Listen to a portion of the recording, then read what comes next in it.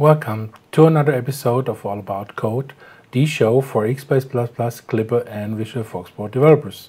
I'm Stefan Prusik and your host of today's show episode, which is about data objects.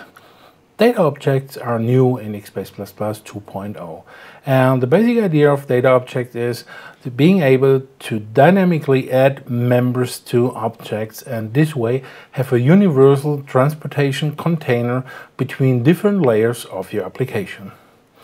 Said that, let's look into the source code. Just a reminder, in Xbase++ and the Xbase++ object-oriented programming model, we first need to declare a class and the member variables and methods and all the attributes to make the class and its objects available at runtime. To create an object, we are executing the new method on the class function contact, and in our case we're getting a contact object back where we can assign values to the different members. Let's look into the debugger. When we look into this, we see first name it's nil, last name is do. When we execute the line, both are now shown do.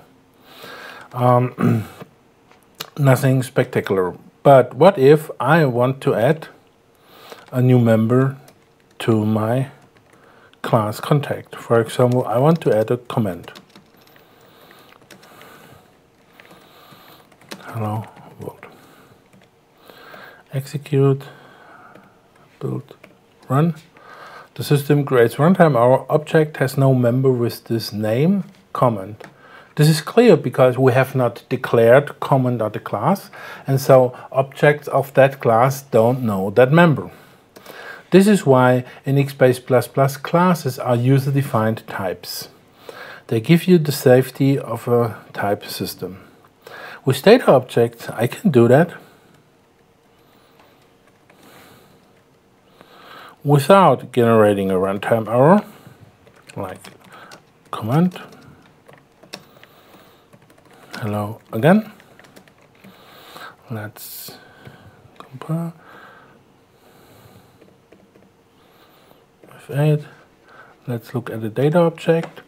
We have here the data object and the debugger, and as you can see, the member variable comment was added to the data object. There is no class declaration somewhere. It's just an instance of the class data object which is able to learn members dynamically. And that's the whole secret. So you can add members in your code. For example, you can start use a data object here and the instance travels through your code and you can add new members depending on the levels in your application's architecture to that data. So single container can travel through different layers of your application and learn data. But it goes even further. Very often we don't want to write code where we were writing code and adding a member variable literally to your data object. We want to have more dynamics. For example, we have a variable name which has a field name from a table, and then we want to have the data object learn that, and we can use that chain though. We can use the macro operator for this. When I debug now, need to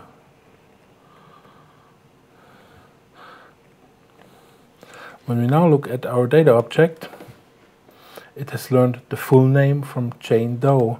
So what has happened here, the macro operator was executed, CNAME was replaced by full name, and full name was tried to be used as the member variable name when accessing the data object. Unfortunately, these dynamics have costs means of runtime behavior. In fact, macro operator evaluation, it's a very expensive operation. So if you want to add more than many different members to an object, it's more. We added the set no IVAR method to data objects, or we support a setNoIvar method for data objects, but in a different way. Full name 1 to chain do 2. So what I'm doing here is debugger runs. I should start. Let's execute this. Data object. We have full name 2 chain do. So what we have done here is we use the setNoIvar method of the data object, which can be used to train new members and initial values to a data object, and after that it knows them, I can access them. So the question is, why should I use data objects? Because setNoIvar was available in version 2, in Xbase++ versions before 2.0, and many people have used setNoIvar to catch member variable access and give their classes some type of dynamics. But as you can see here, if you did it with setNoIvar, you have no debugger support. If you did it with setNoIvar, you have no runtime reflection. Class describe is not reflecting the learned members. And finally, your setNoIvar implementation can never beat how data objects work, because they are very highly optimized. And finally, there is no performance penalty between using data objects and member variable access and regular objects and member variable access. Said that, there's another big argument for data objects. It's related to arrays. Very often you are using an Xbase++ arrays, of course, and with subarrays to transport data between different layers of your application.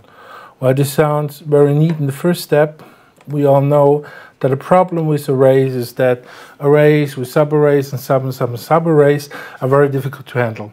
There's no speaking name. You are using the index operator and the ordinal to access different members. So if I want to access the name of the second file in my directory list, I need to write adata2 1, and then I have the name.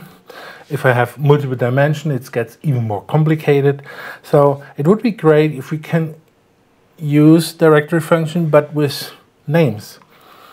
And to do that, we can apply another new feature of 2.0, Universal SQL, which is able not only to handle tables, remote or local DBF tables or remote SQL tables with SQL. It's also able to handle in-memory data with SQL, including your arrays. And this is what we are doing here now as name, and the field 2 is as size from, and we are now directory into objects, a data. Let's see. Let's go to this. Let's look into the adata variable. Adata, it's again an array, but this time it's no more array with a subarray. It's an array of objects, because we declared objects, and by default the Universal SQL Engine uses data objects. And because we gave the array elements names, we now have data objects with names. So instead of writing this, I can access the name by using that. And this is where data objects are great, because they make your code better readable. There are no performance penalties, and make finally it better to maintain. They're transparent in the debugger, so I like them, and I learned to like them very much. Said that, hope you enjoyed my episode about data objects, and see you next time.